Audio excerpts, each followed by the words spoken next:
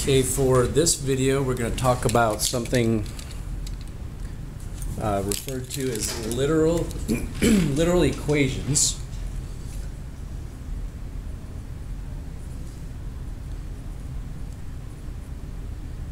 And literal equations are essentially just equations that have two or more variables in them so that we can then substitute something in place of the variables.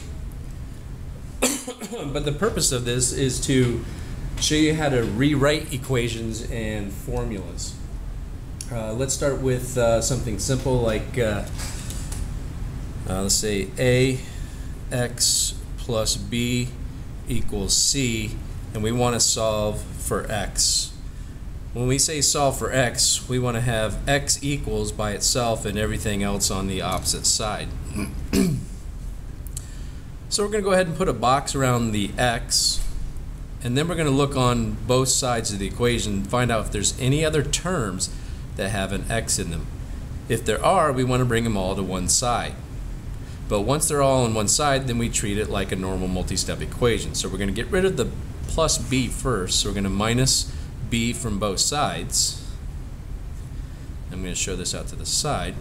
This becomes 0, leaving a times x equal to c minus b. Now I still want my x by itself, so I have to get rid of my times a. So I'm going to divide by a on this side, and I'm going to divide a on this side.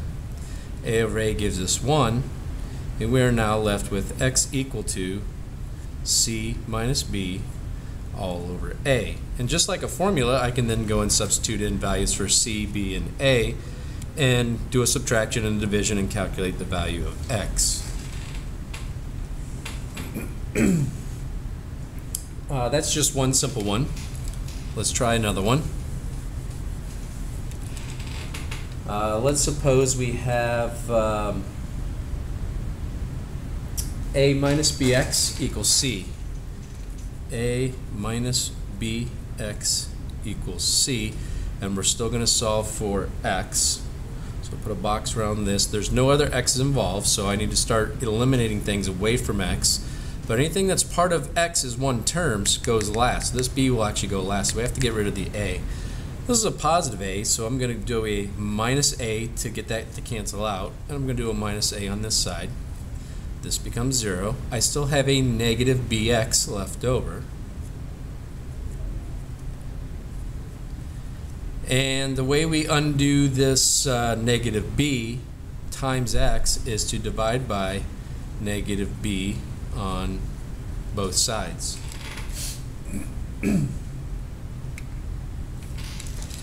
Now, this will become positive 1, or x. This negative b on the bottom is actually like b times negative 1. So if I were to go through and multiply this top one by negative 1, that would change this b on the bottom to a positive b, and then I would distribute my negative inside because I don't want the negative down in the denominator. And then this top number would become negative c plus a. And technically we could just leave it like that, but to make it look a little bit nicer, I'm going to rewrite that as a minus c over b. So the only thing we did here differently was when we got rid of this negative b, what we should have done was divided by b and then got rid of the negative separately. So we times both sides by a negative 1 because we don't like to have negative stuck down in the denominator. This answer here would be equivalent to this answer here, and on a test or a quiz they would both be acceptable. We do not, however, want our negative left down in the denominator.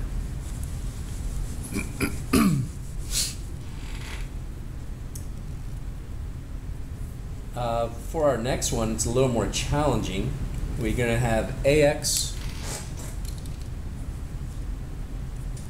is equal to bx, and what is that, a plus c. Okay, as you can see right now, we have two x's in two different locations. What we should do is bring them all to one side. Since A comes before B alphabetically, I'm going to move the B over towards the A. And the way I'm going to get it over there is to subtract BX from both sides. So I will have an AX minus BX equal to C. So all we did was minus BX from both sides. Now, these are not considered like terms. Yes, they both have an X, but they also have an A here and a B there, so they are not officially like terms.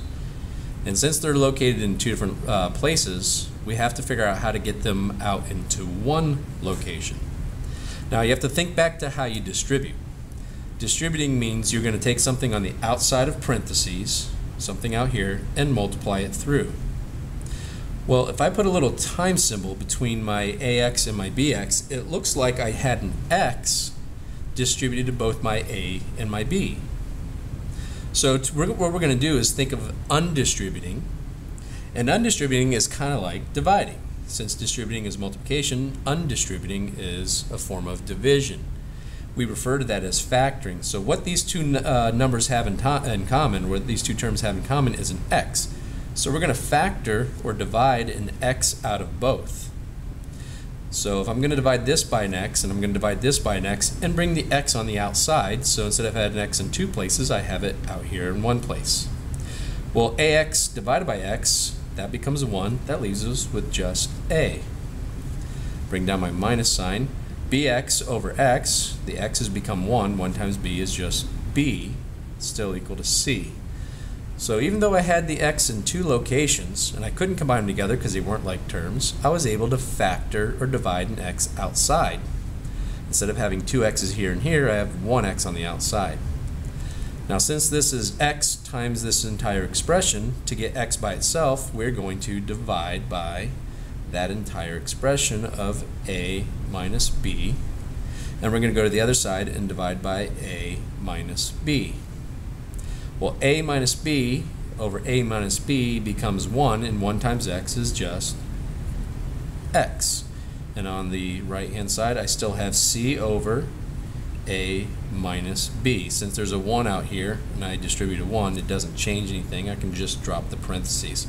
So starting at the original problem, solving for X, X then would equal C divided by A minus B.